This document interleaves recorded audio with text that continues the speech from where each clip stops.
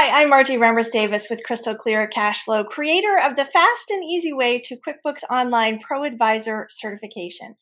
Today we're going to be walking through one of the exercises from our advanced course from Section 1, Lesson 3, which is about job tracking and projects, two similar but different features in QuickBooks Online.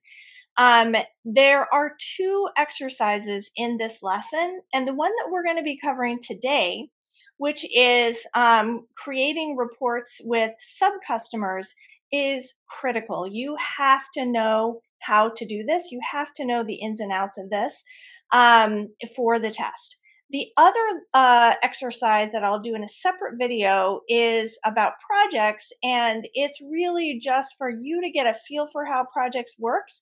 It's not as critical as this lesson today about sub-customers. Now, just be aware that this is a long lesson. This is a long exercise, and it consists of 4 parts. You do have to do all 4 parts in one sitting, one session of the sample company, because the sample company resets after you leave, and there's a lot of setup to make this all happen. If you would like a copy of this exercise, or you'd like to find out about our courses, the links are in the description below. Again, this is an advanced exercise. We do have a whole series of basic exercises as well, but I'm going to be going a little fast, so just be aware of that as I run through this, all right? So first, let's take a look at our scenario, or part 1 of our scenario anyway. One of Craig's customers, Freeman Sporting Goods, has just acquired a new location. They will be renting the empty lot next to the local high school and will be setting up temporary tents whenever there is a home game. They have contracted with Craig to make sure the shrubbery is cleaned up and the grass is mowed so that they can easily move the tent and set up when necessary. They have decided that their Ocean View Road location will manage this and pay any bills incurred for the new lot. But Craig wants to track his income and expenses for this separately. How would you set this up for him? All right, so the first thing that we're going to have to do is we're going to have to log in to the sample company. So let's go ahead and do that. I've already got it set up. And we have to next create a high school lot customer that is a sub-customer of the Oceans View Road location. So I'm going to go to Sales and Customers.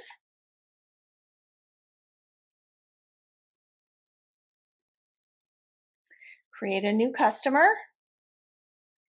The name of this is simply going to be the high school lot.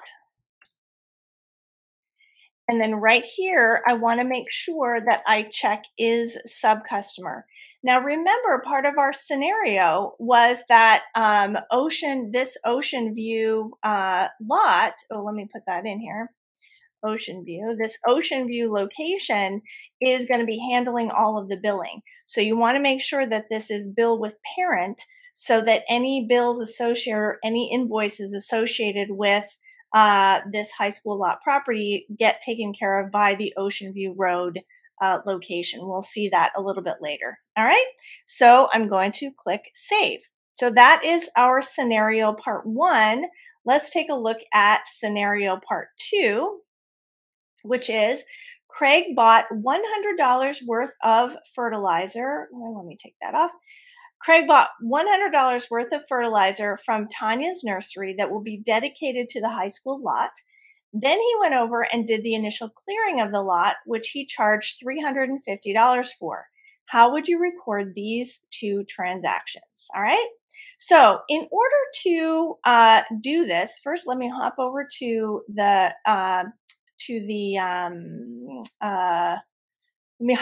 sample company. Now, in order to do this, you do have to make sure that you have the ability to track expenses associated with a customer. Now, in the sample company, that is already turned on, but let me go ahead and show you where that is. So under Account and Settings, if I go to my Expenses tab, you'll see right here, it says track expenses and items by customer. That has to be turned on in order for this to work. It's already on in the sample company, so you don't have to worry about it as part of the exercise. But what we do need to do is we need to create the expense for that fertilizer purchase. So we are going to go ahead and hit the new button, create an expense. Right. And we went to Tanya's nursery and we bought $100 worth of fertilizer. 100, yep, 100. Okay. All right. And then right here is where we're going to indicate that it's for that high school lot. So right there, high school lot. Okay. And then I just click save and close. And remembering to put the high school lot. All right. Then the next thing we need to do is we're going to send that invoice for that clearing that we did. So we're going to go to new invoice. The customer is our high school lot.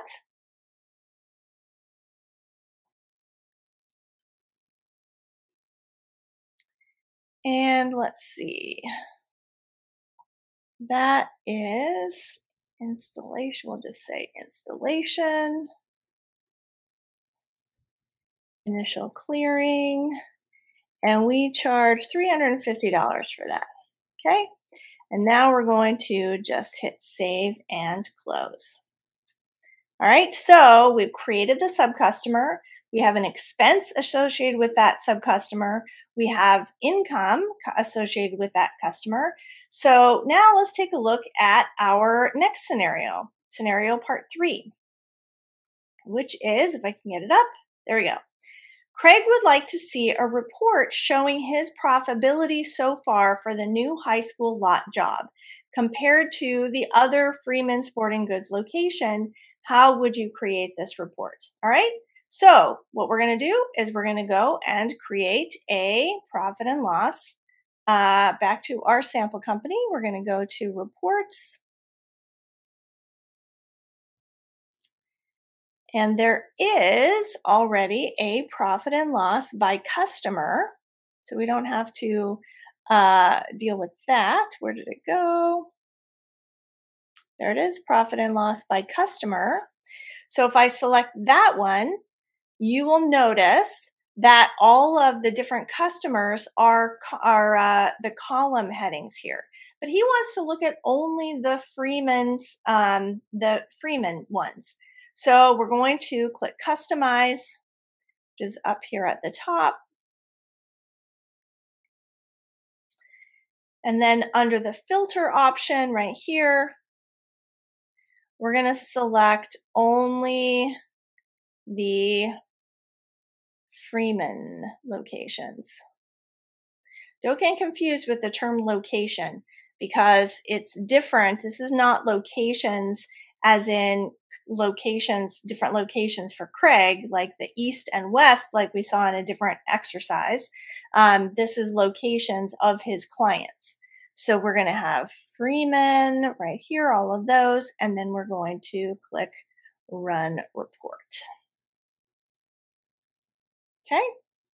All right. And so now we can see that the column headings are now each of those different Freeman things. And you can see the high school lot here is right there. There's the $350 that we charged them for the clearing. And then this $100 that we bought fertilizer for. All right, so there's one more step. So let's take a look at the fourth part of our scenario. Craig would like to see a report showing his profitability of all products on just the Freeman Sporting Goods locations. How would you edit your report to show this? Okay, so let's head back over to our sample company. So right now, we have selected, we are only looking at the Freeman Sporting Goods locations. But at the top here, we have those different specific locations, not the products and services. So what we can do is we can, in the top section right here, let me just scroll up a little bit so you can see it. It says display columns by, And right now it's set to customers, but I can change this to products and services. Then when I do that, I click Run Report. And now we have all of his different products and services. Those are the columns.